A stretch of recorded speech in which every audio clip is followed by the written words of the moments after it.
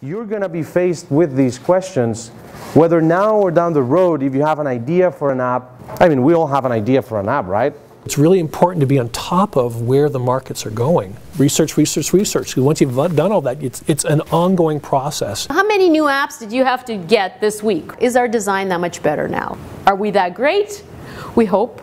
How do we become that great? Let's start with the golden thread. The one thing that makes your app or your product or your system or your platform better than anybody else's. Market research is important no matter the size of your company. Everyone needs to use market research at some point in the game to really understand the demand for what it is that they're building. If you want to be someone who is part of that tide and that rise, then you would want to know what's coming up and how do we meet it there? How do we meet the future? The Silicon Valley for mobile, I think, is here right now, and I think all the conditions are in place right now for this to be a very exciting place for people to be.